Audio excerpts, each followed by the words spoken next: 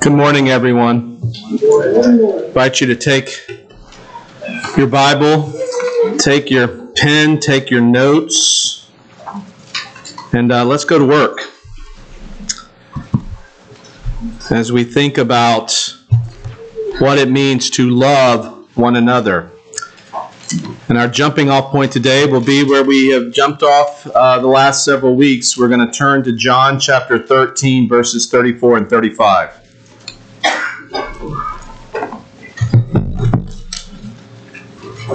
And we're asking a question about our fellowship together. And the question we've been asking the last month is, does Calvary Bible Church have a one another culture? And we have been looking for that answer, and by taking a look at the 60 or so one another passages in the New Testament, the commands from God's Word about the relationship you are to enjoy with other believers. What is that relationship to look like? What is its substance to be? What are its actions to be? What is its attitude to be? What is it to produce? And after we spend most of the summer and maybe even a little bit of September looking at the one another passages, we're then going to shift gears and study 1 Corinthians, a church that struggled mightily to love one another. It did not come easy to them. In fact, Paul had to write them not one, not two, but 4 letters. We only have 2 of them. In fact, what you and I call 1 Corinthians is actually Paul's second letter to them. And what we call 2 Corinthians is actually his 4th letter to them. And in so doing, we're going to be looking in the mirror at ourselves. Do we have a one another culture? Are we loving one another the way Christ has asked us to? And so because these 60 passages are literally all over the place, they're in about 15 different books in the New Testament. Multiple writers use them. Christ uses them even in the Gospels. So I've been organizing them this way. We started, of course, with the general commands to love one another. And then we looked at the commands to be humble towards one another. And today we're going to just spend one day looking at the calls to be unified with one another. To be in unity towards one another. To be like-minded towards one another. And then we're going to spend the bulk of our time looking at the commands related to service. So as you see in your notes today, what is our outline? The overarching umbrella is love one another. With humility, we've already talked about. In unity, we talk about today. For service, we'll spend the rest of the summer there. Why is this question so important? Is it worthy of this much time? Well, I think John chapter 13, verses 34 and 35 answer that question. This is at the end of Jesus' earthly ministry. He is only a day or so away from his crucifixion. And this is what he says to his disciples. A new commandment I give to you, that you love one another, even as I have loved you. So he tells us how we are to do this. It's not just anyway. It's not left up to our imaginations. It's not left up to our whim. It's not left up to our feelings. He's going to tell us how to do this. Even as I have loved you, that you also love one another. And then he says this remarkable statement. Verse 35. By this, well, what's the this? Us loving one another. By us loving one another, all men will know that you are my disciples. This is our face to the world. This is our presentation to the world. Our love for one another. He says, this is how they're going to know that you are my disciples. If you have love for one another. The 2nd century A.D. historian Tertullian was writing to folks in Rome about this interesting sort of peculiar group of people who called themselves Christians. I mean, by 197 AD, Christians are still kind of a peculiarity in the Roman Empire. People are still trying to kind of wrap their minds around, what do these people actually do? And so he's writing about the fact that these Christians would take up offerings, they would have a common collection, and then he talks about what they do with it. He says, these gifts, this is what he wrote, this is what Tertullian wrote. He said, these gifts are not spent on feasts and drinking bouts and eating houses, but to support and bury poor people, to supply the wants of boys and girls destitute of means and parents, of old persons confined now to the house, such too as have suffered shipwreck. And if there happen to be any in the mines or banished to the islands or shut up in the prisons, for nothing but their fidelity to the cause of God's church, they become the nurslings of their confession. But then he writes this, but it is mainly the deeds of a love so noble that lead many to put a brand upon them. See, they say, how they love one another. For those who are not Christians are so animated by mutual hatred. See, they say about Christians, how they are ready even to die for one another, even though unbelievers would sooner kill. What an amazing thing to write about Christians. What's his observation of Christians? See how they love one another. Well, I believe that is what Jesus Christ wants for his church. That is the ambassadors he has asked us to be. And that is why we take time to look at these. And we're going to do it all summer. We're going to do it all through the fall in 1 Corinthians. And may continue it even into 2024. As we think about and wonder, do we have that? Is that what they would write about Calvary Bible Church? See how they love one another. Well, today we have to turn our attention to unity. And I want to say just a couple of things about unity before we jump straight into Ephesians chapter 2. In fact, you can work your way there if you want to, Ephesians chapter 2. Unity is a thing that the church obviously desires, but the world kind of desires it too. The world kind of desires unity as well. Tyrants certainly desire unity. If you just watch how Vladimir Putin's been dealing with the members of the high command in the Wagner group that marched to within 100 miles of Moscow a couple of weeks ago. Yeah, they desire unity so badly that they will kill those who are disunified. So would a communist dictator like Xi Jinping in China or Kim Jong-un in North Korea. They desire unity, so much so that they will kill those who disagree with them.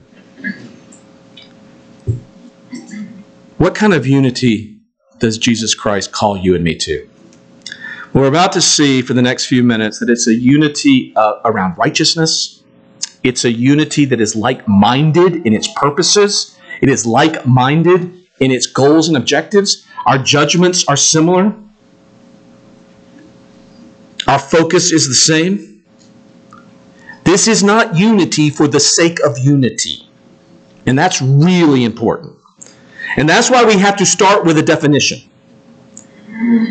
When we're talking about the unity of the New Testament, the unity we are all called to have towards one another, what kind of unity is that to be?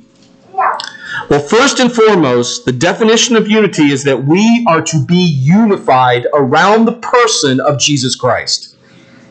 We are not unified because we all enjoy hunting. We are not unified because we all enjoy fishing or gardening. We're not unified because we all enjoy certain hobbies or do the same jobs or are the same gender or the same age. That is not what unifies us.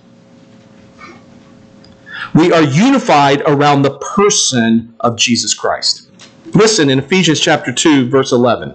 And I'll probably read a good portion of this. But what I want you to listen to is how the unity we are called to flows from and is in our allegiance, our united allegiance to Jesus Christ.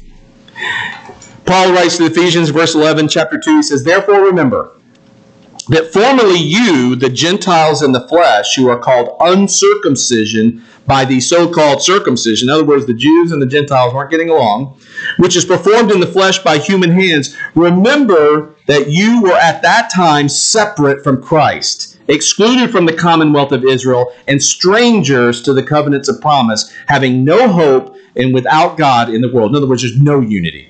Zero unity at this point. Then watch as the unity come flowing in. Verse 13, "But now, in Christ Jesus, you who formerly were far off have been brought near." How? By the blood of Christ. "For he himself is our peace, who made both groups into" what?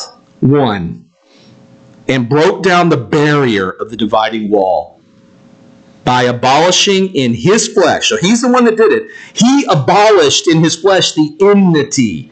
That's disunity. Enmity is disunity. I don't know what your translation may have, but he's saying it's in the death of Christ that this lack of unity has been abolished, which is the law of commandments contained in ordinance, that he in himself he might make the two into one new man.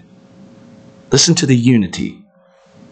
"Thus establishing peace, and might reconcile them both in one body to God through the cross, by it having put to death the enmity. And he came and preached peace to you who were far away, and peace to those who were near." This isn't just unity for the sake of unity. This is a call to be unified around the person of Jesus Christ. Are there any limits to this unity? Well, there are. There are some limits to this unity. We are not seeking unity just for the sake of unity. Go to James chapter 4, verse 4. Hebrews and the book of James. If you can find Hebrews, you're almost there. It's right after Hebrews. Hebrews 4:4.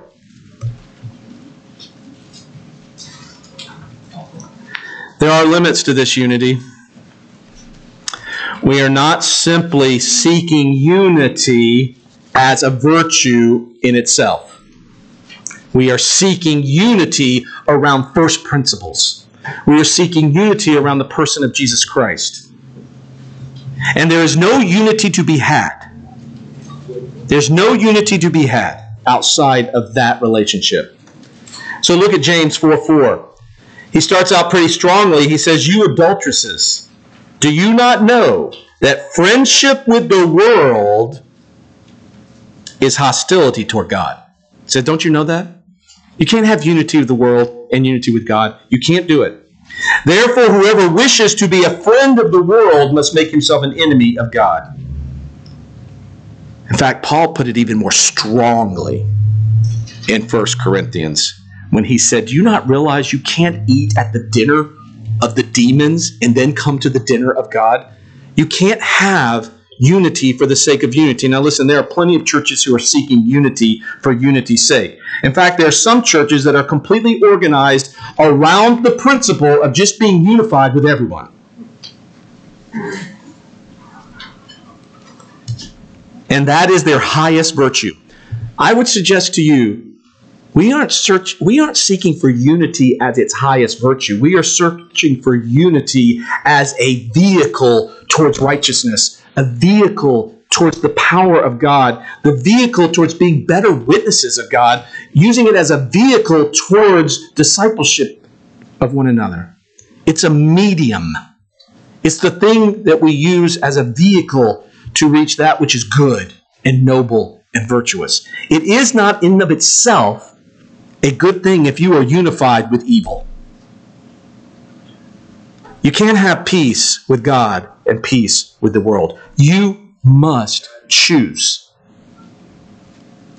And quite frankly, I would strongly recommend that you not look to the world to find out how to do unity. They're just really bad at it. How bad are they? Let me see if I still have it here. This is 6 pages. I can't read them. I can't read all this to you. This is 6 pages of the wars going on in the world at this very moment. This is 6 pages of places where people are regularly shooting at each other. Of course, the most obvious one would be the Ukraine-Russian war, where in 2022 there were estimated about 240,000 deaths, depending on who you're talking to. Right now, in the last year, the Ethiopian civil war has claimed 105,000 lives. And of course, the long-standing, seemingly never-ending civil war in Myanmar last year claimed another 25,000 deaths. The world talks a lot about unity. It talks a lot about peace. It is clueless in how to get it. Absolutely clueless. The deaths from the wars in the 20th century, now that would have been 35 pages long. I didn't even print it. Actually, it was 35 pages of the wars from 1900 to 1944. It was another 30 pages or so to go from that to the year 1999. Total deaths, about 160 million. And the list just goes on and on. Yes, World War I is on the list. World War II are on the list. About 75 million deaths together in those. It starts in 1900 with the Boxer Rebellion. Then you've got the Ottoman War. You've got the Ottomans warring with everybody. The Mexican Revolution in 1910, Greece and Turkey, their long-time standing war, French and Vietnam War, which later became the U.S. and Vietnam War, Italy and Ethiopia, Bolivia and Paraguay, civil wars in the Balkans, Russia, China, Congo, Rwanda, Algiers, Tajikistan, Sierra Leone. You get the idea. How bad is the world at unity? Listen, it's so bad. I'll just use one battle that every time I think about this battle, it's just mind-numbing. It's the Battle of the Somme during World War I. This was a 4.5 month long battle. 1 million casualties. That was a tie and did not move the front more than a mile at any given time. The British lost 19,240 soldiers dead on the very first day, the worst day in British history. And somebody thought it would be a good idea to keep fighting it for 4 more months. We are divided everywhere.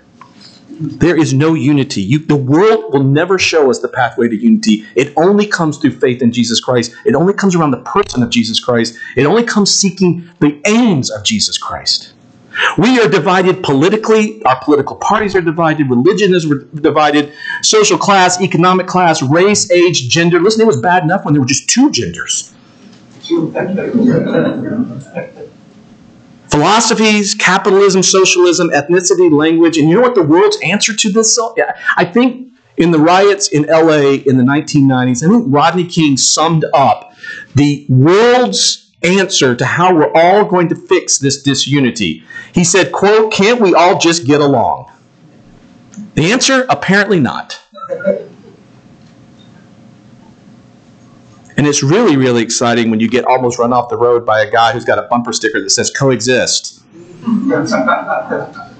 As Joel Curry told me on Friday, he said, "We can't even coexist in this lane." You know what the world's strategy for unity is? If you Christians would just be quiet and stop making everything a big deal, we could all just get along. No, you can't. It's funny. Listen, we're not the murderer. We're the coroner. We're the ones who've shown up and said, you seem to have a lot of disunity here, and there's a lack of peace in every families that war together, parents with children, children with siblings, families. It's so elusive, isn't it? You might as well be asking, it's like asking an ant to push a bowling ball up Mount Everest. Actually, I think an ant would have more chance of pushing a bowling ball up Mount Everest than the world will ever have to find peace outside the person of Jesus Christ. This is why a group of born-again believers unified around the person of Jesus Christ, for the purposes of Jesus Christ, stands out like a sore thumb. It just does. The world looks at that and it is just it's a beacon of light in a very dark world. Now listen, you can be civil towards the world. You can be polite. Paul told the Romans, if possible, as far as it depends on you, be at peace with all men. This is not a call to not be civil or polite. It is a call to recognize that you must be willing and able to recognize that they have a different worldview. They see righteousness differently. And we cannot make peace with them on those issues. We have to be unified amongst ourselves around Christ and His righteousness. So there are limits to this unity. It's not unity just for the sake of unity. It is unity, as we're going to see, around righteousness and the person of Jesus Christ. What is God's contribution to this unity? Well, of course, He's the one that makes it possible. Go with me to John chapter 17. I'd like you to see the Lord's Prayer. I know what you're thinking. You're thinking, well, this isn't the Lord's Prayer. It really is. This is Jesus' prayer for you and me. This is the Lord praying. What we often call the Lord's Prayer, which begins, our Father who art in heaven, that's really the disciples' prayer. He's teaching us as His disciples how to pray. That's really the disciples' prayer. You want the Lord's Prayer? Go to John 17. It's quite beautiful, by the way. This is just beautiful. I want you to see how, beginning in verse 20, on the night of His death, the Lord Jesus Christ, who is less than 24 hours from an awful death, is praying for our unity. It's just beautiful. Listen to this. He says, I do not ask, so He's praying, I do not ask on behalf of these alone, talking about His current disciples. He's not just asking this for Peter and James and John and Andrew. He's asking it for you and me. I do not ask on behalf of these alone, but for those also who believe in me through their word. That would be you and me. That they may all be one. Isn't that glorious? Even as thou, Father, art in me and I in thee. That is just mind-numbing, isn't it? He wants you and me to be one the way He, God the Son, is one with God the Father. That is a singleness of purpose. That is a singleness of focus. And that they also may be in us, that the world may believe that thou didst send me. See, once again, you see what's at stake here? Our representation of the King. This unity is making us a better voice for Him. And the glory which thou hast given me, I have given to them, that they may be one, just as we are one. I in them, and thou in me, that they may be perfected in unity, that the world may know, and there's the kicker, isn't it? That the world may know, that thou didst send me, and didst love them, even as thou didst love me. This is absolutely beautiful. It's a prayer for unity. It's a prayer for unity like the unity enjoyed by God the Father and God the Son and God the Holy Spirit. We are in Christ, Christ is in God, and we enjoy reconciliation with God, that unity. And it brings a unity in righteousness and in like-mindedness and in spirit that the world cannot ignore. What is our contribution to this unity? Listen, our contribution to this unity that Jesus is going to be great personal sacrifice. Let me repeat that.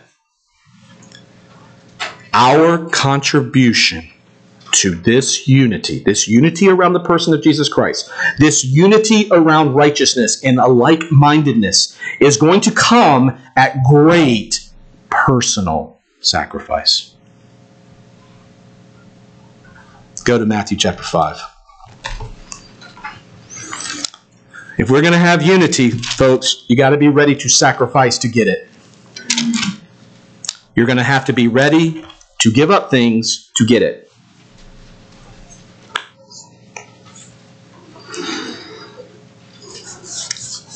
Matthew chapter 5, the Sermon on the Mount, beginning at verse 38. Jesus has a lot to say about a thing that has a lot to do about our unity together. He first opens up by talking about disunity or potential strife.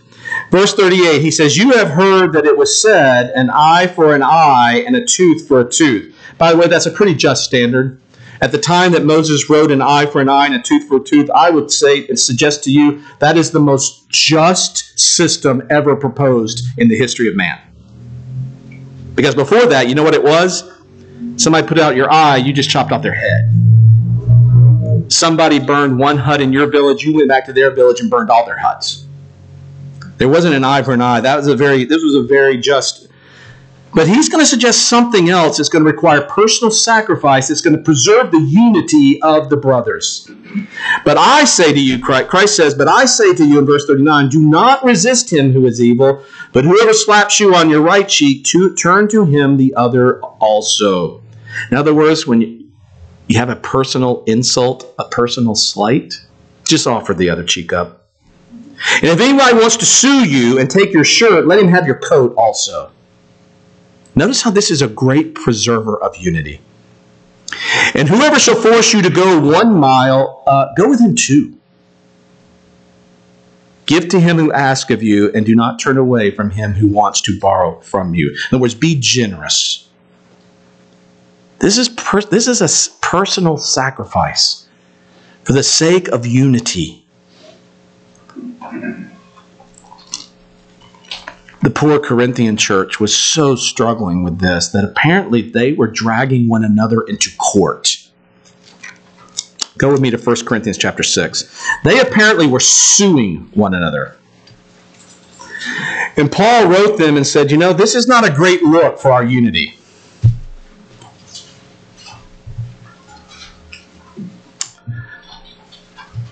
First Corinthians chapter 6, verses 1 through 7.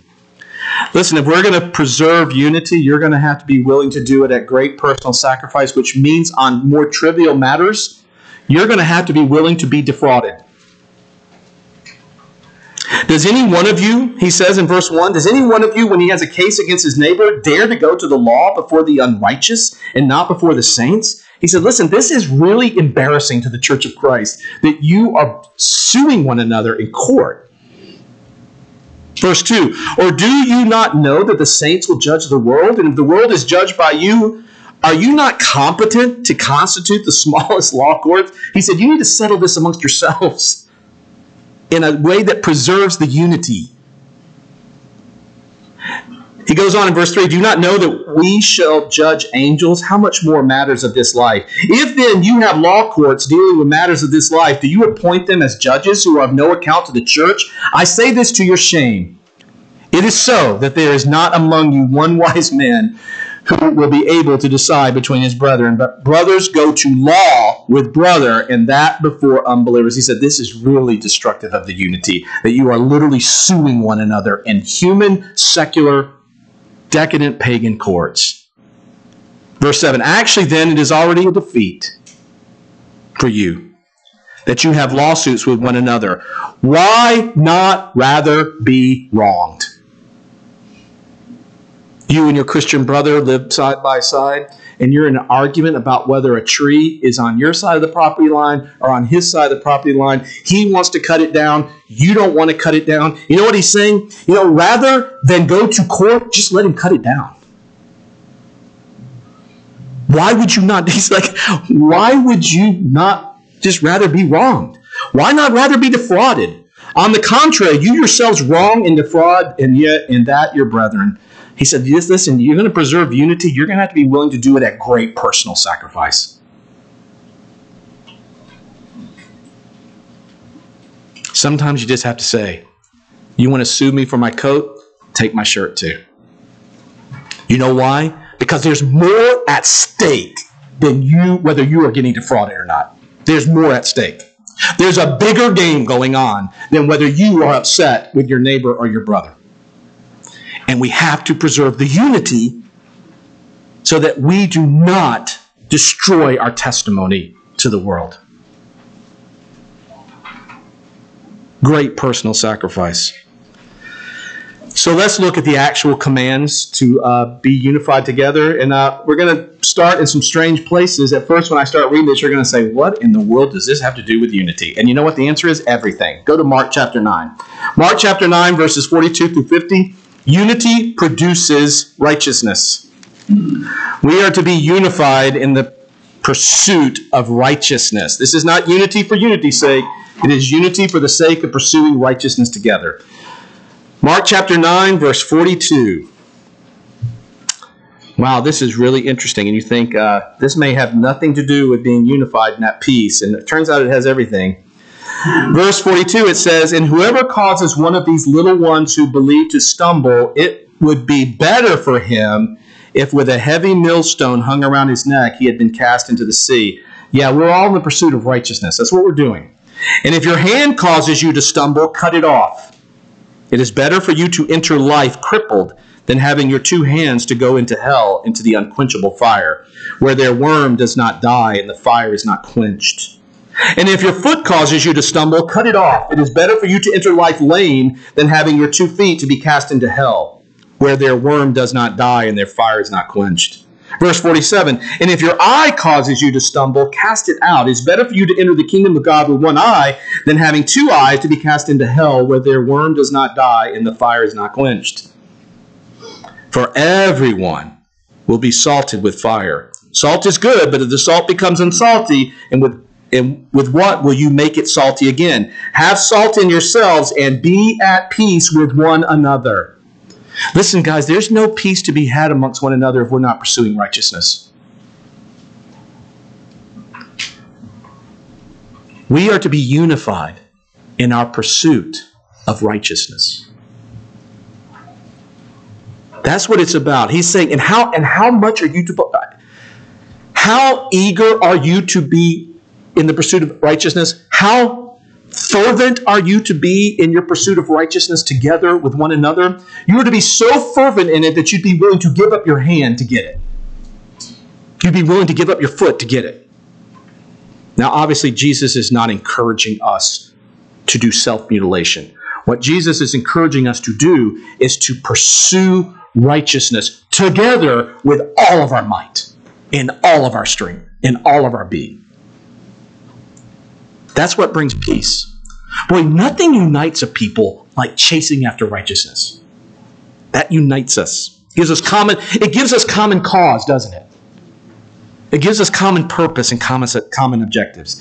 Listen, this pursuit is so important. Do you know that Jesus' very first instruction to the church was all about the pursuit of righteousness? Go to Matthew 18. This is Jesus' first instructions ever to the church. And you know what it's about? It's about pursuing righteousness. Some of you will recognize it, Matthew chapter 18, beginning at verse 15. Before I read this, just spoiler alert, it contains 3 efforts to preserve unity, followed by then an exaltation of righteousness. So listen to this. This is how important this pursuit is.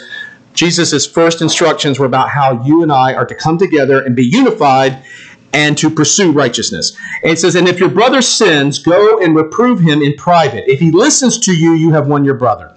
That preserves the unity. If he goes, you're right, I shouldn't be doing this. I've sinned, I'm going to repent. The unity is preserved. Verse 16, but if he does not listen to you, take 1 or 2 more with you, so that by the mouth of 2 or 3 witnesses every fact may be confirmed. So that's a second attempt to preserve the unity. You go to him with more witnesses. They all say, listen, brother, you are sinning and violating the word of God. And he says, you're right. I need to stop doing that. You've preserved the unity. Verse 17, and if he refuses to listen to them, tell it to the church. So now this is the third attempt to preserve the unity.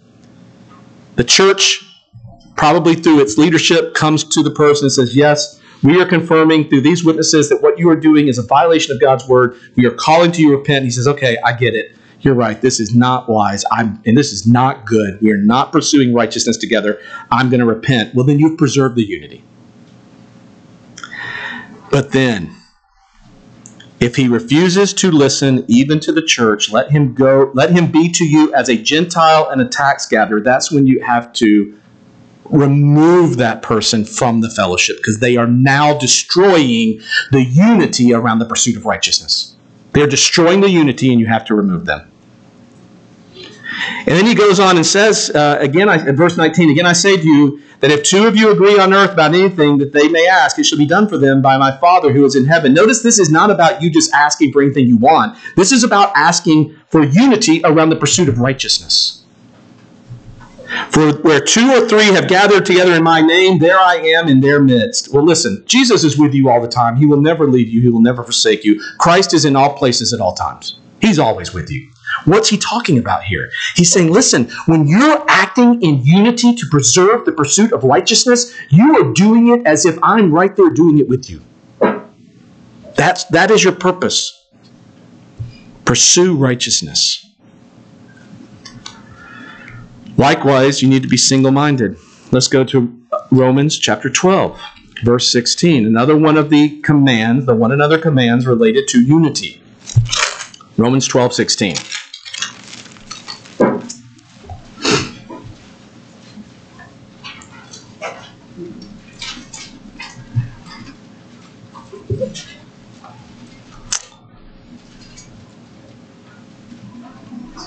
Be of the same mind toward one another. Hear the unity. It's a unity of single-mindedness. It's a unity of mind and thought and judgment. It's a unity of discernment using the same eye, namely the eye of Scripture, to have the same worldview, to study Scripture together as a group, to look through the same lens. When my kids were still at home, and we homeschooled all three of our children, and I remember one of the dads who was really into astronomy had an astronomy night where we all came to his house in October. It was it was at dusk, and Saturn was apparently in a really good position to be viewed through a telescope. And so in their backyard, everybody who owned a telescope had brought it, and so telescopes were set up all over the backyard. And he said, even if you don't have a telescope, come, you'll be able to see Saturn, you'll be able to see its rings. And so we were all invited to come and take a look. And it was interesting, with all those different telescopes all over the backyard, many of them had a different strength on their lens. And if you look through some, and he worked with all of them to get them set up just so they were on Saturn, some of them, their lens was so weak they could not even see it. You just couldn't see Saturn. Others, you'd look through it, and Saturn was just a smudge. It looked like somebody smudged the lens with a little bit of light. And then there were lenses where it was really quite spectacular. You could look through that lens and you could actually see the outline of the rings around Saturn, which was just really super cool. And we can't be like that as a church. We can't all be looking through different lenses. We have to be looking through the same lens, seeing and understanding the same truths, and acting upon those truths in the same way. This is a call to be of like-mindedness. Jesus wants us to be united in thought, and in judgment, and in discernment. And to have a worldview that is biblically the same. Well, finally, one last command, and Peter kind of sums it up. 1 Peter 3:8 just kind of sums up the whole thing, doesn't it? In fact, he says, to sum up. I love this verse. It's kind of nice when you're teaching the Bible and you come to a verse like this where Peter says, well, I just want to sum this up. 1 Peter 3:8.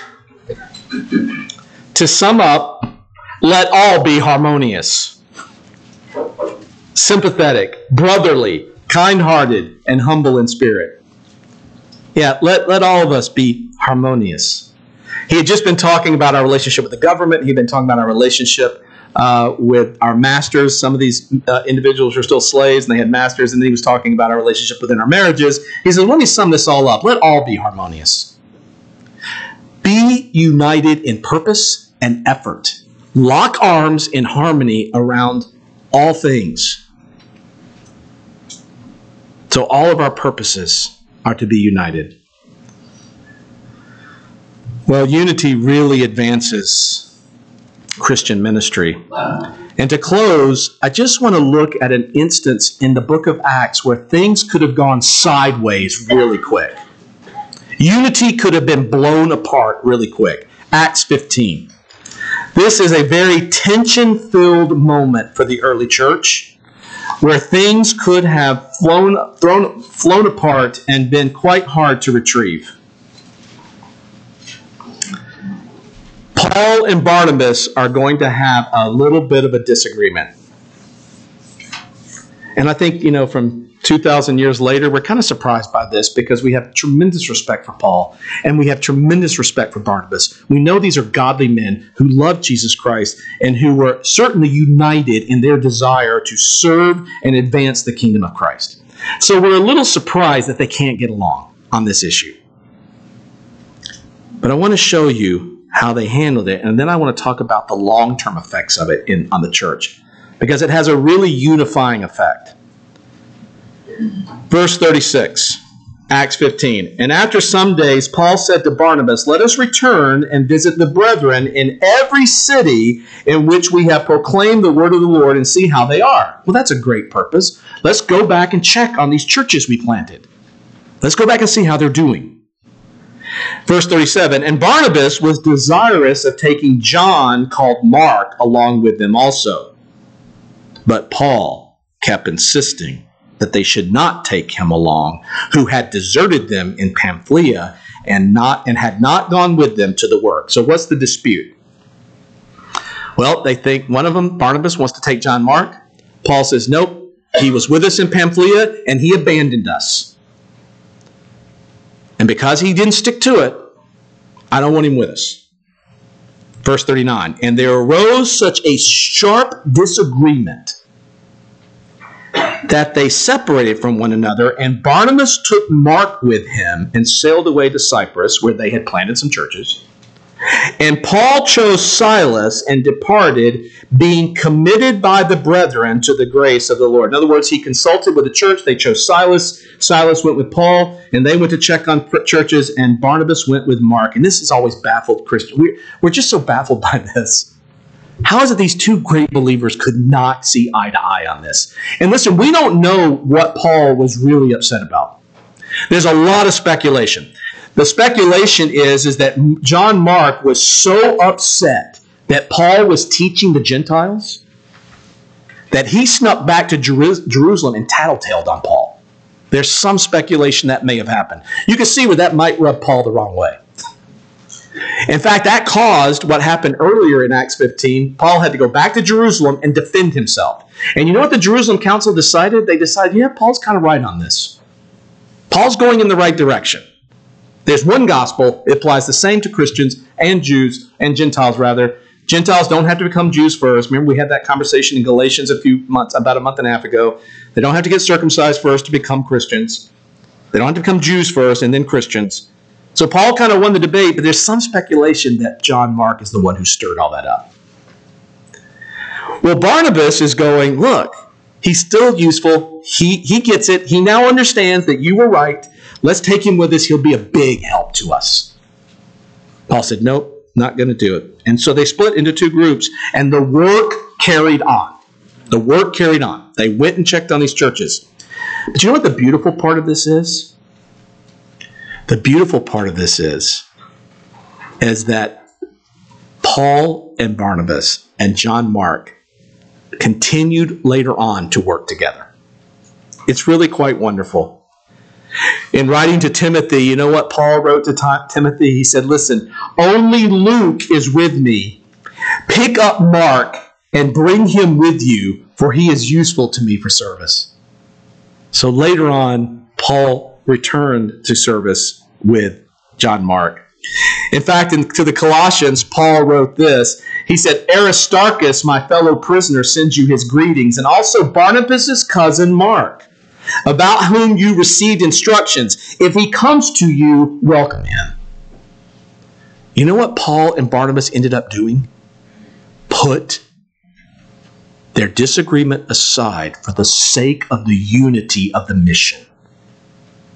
They said there's something bigger going on here than whether you and I both happen to respect John Mark. There's a bigger aim here. And glory be to God that all of these men worked out that we have a divinely assigned mission, which is much more important and much more critical and much more significant than our petty disagreements. The mission is bigger than any one of us, and we have to be unified around it. You know, when I was in middle school age, and really even late elementary, middle school, and high school, the sport I played was soccer. That's what I played growing up. And so you take a bunch of teenage boys on a team, and they're practicing every single day, and then they're having games. You know, when you take a bunch of teenage boys and put them together that much, fights break out. Disagreements break out. And often teammates would be at each other's throats.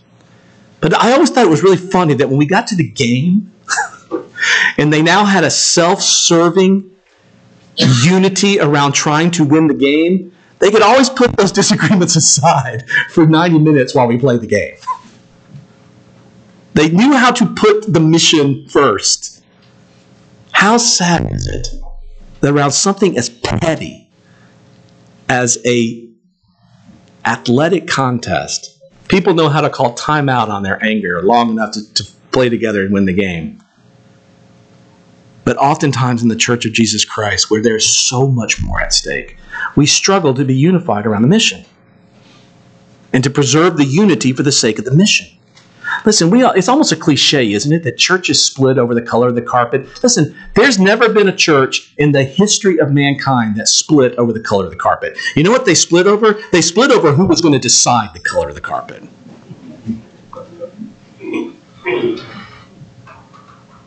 There's never been a church in the history of mankind that split over whether the church was going to start at 9:30 or 10:30. They split over who was going to decide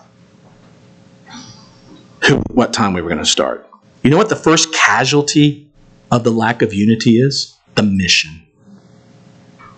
The person of Jesus Christ is just brought into shame. We need to be unified. It's desperate for us to be unified around what matters and be gracious towards one another about what doesn't matter. And that takes a lot of discernment and a lot of study to figure out what is on each list. It's going to be very difficult for any group of believers to build a one another culture when they do not have humility towards one another and they do not have unity around the person of Jesus Christ and the mission that he has given us. A mission to make disciples, a mission to be good witnesses, a mission to love one another, and then doing all three of those things, we exalt him. And quite frankly, I see my job as the elder is to make sure we never take our eye off those three balls. We're juggling three balls here, and I never want to take my eye off them. Making disciples, being witnesses, loving one another. Otherwise, we're just a loose affiliation of some authentic believers who corporately have become dead. Otherwise, we don't want to be Isaiah's shack in a turnip field, do we? We don't want to become useless to God. We don't want to become a place where people come to a hymn sing on Sunday morning and they hear an informational talk and then they go home and there's no unity around mission. Are we just solo contractors, each one doing his own thing? Or are we a unified body acting corporately for the glory of Jesus Christ? These are important questions. And I think that I really am looking forward to next week. Because now we get to sink our teeth into the one another passages related to actual acts of service towards one another. And that's the meat. I can't wait to get to it. So to that end, let's pray about the importance of unity. And then next week, let's get excited about thinking about how we are to serve one another and what kind of acts are we to do this. So let's pray. Well, Lord, we thank you for making unity possible. We recognize that we were born in a natural state of being selfish and self-serving and self-seeking. And praise God that you have saved us and given us a new nature. A new nature where we no longer live, but it is Christ that lives in us. And we are one with him, and he is one with you, and therefore we are one with you. Oh Lord, give us a clarity of purpose. Give us a like-mindedness that allows us to act in a unified way in the pursuit of your commands to your glory. We want to be the people you want us to be. We want to represent you the way you have asked us to represent you. How glorious it is to read the words of Tertullian, who says, "Oh, how they loved one another. Oh, that the people of Norton Shores might say that about us. Oh, how they love one another. Oh, how they have unity. Oh, how they are all on the same page as they move forward. And not in just little pockets of solo contractors. We want unity, and we know it's elusive. We know it's going to fight hard. We know that it's easy to be disunified. It's easy to be at each other's throats. It's easy to be angry. Grant to us peace. The peace that comes from a unity around you and around your goals and your purposes. And we ask this very humbly as we head into this new week. Help us to redeem the time for good. Help us to not be tricked by the schemes of the evil one. Keep us from sin and keep us in your will. And we pray this in Jesus' name. Amen.